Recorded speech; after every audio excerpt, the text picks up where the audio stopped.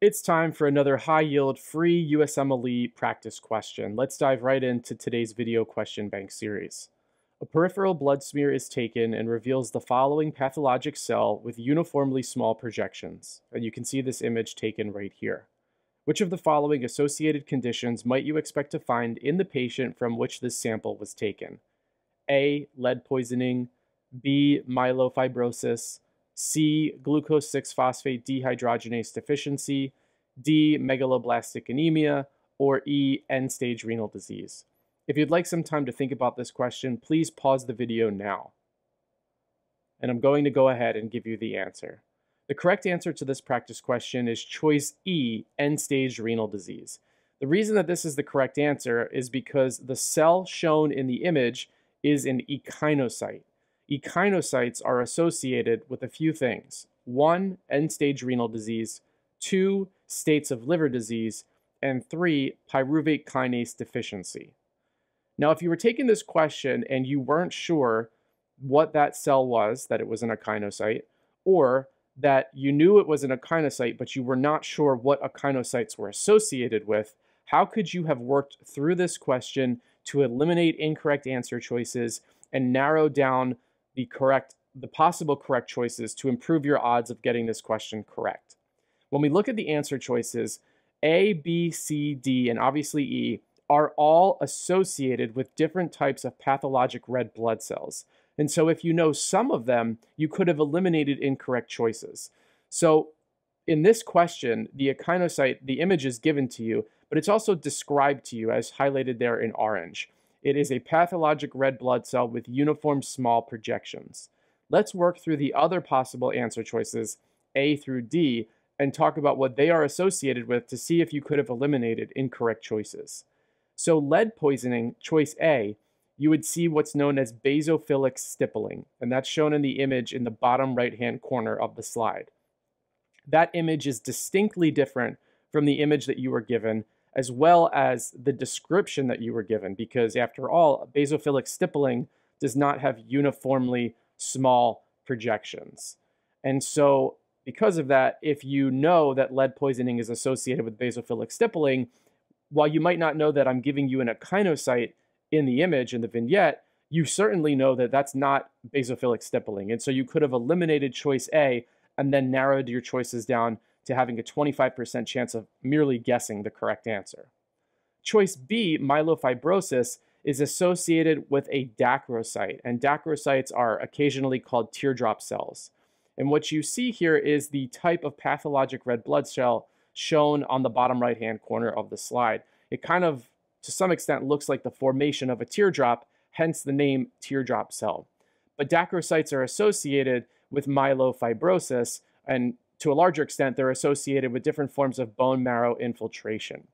And so again, while you may not know that I gave you an echinocyte, you may not know that choice E was the correct answer, perhaps you knew that myelofibrosis or other states of bone marrow infiltration were associated with the cells that look like little teardrops, i.e. dacrocytes. And had you known that, you could have eliminated choice B. Choice C, glucose 6-phosphate dehydrogenase deficiency, is associated with a degmacyte. Now, degmacytes are sometimes called bite cells, and I think that's probably what medical students most often refer to them as, because they quite literally, as you see in the image in the bottom right-hand corner of the slide, look like somebody took a bite right out of a red blood cell. And so if you see a degmacyte, if you see that bite cell, you want to associate that with G6PD deficiency. That's an incredibly high yield association that gets tested quite often.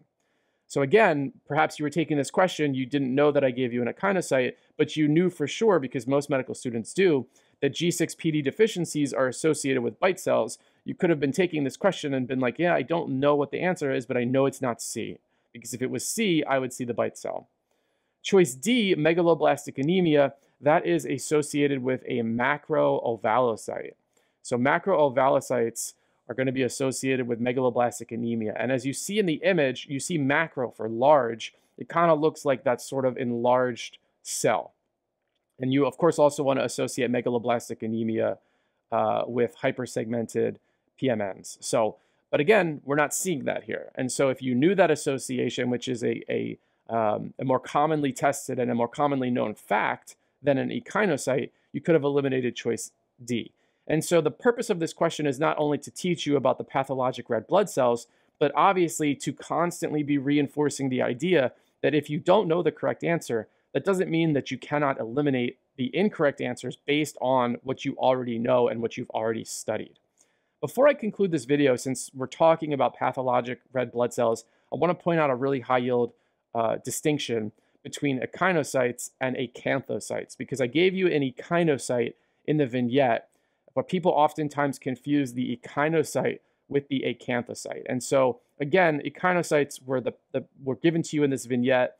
They are associated with end-stage renal disease, different states of liver disease, and pyruvate kinase deficiencies. Again, the big thing with an echinocyte is that you're going to see those uniform small projections.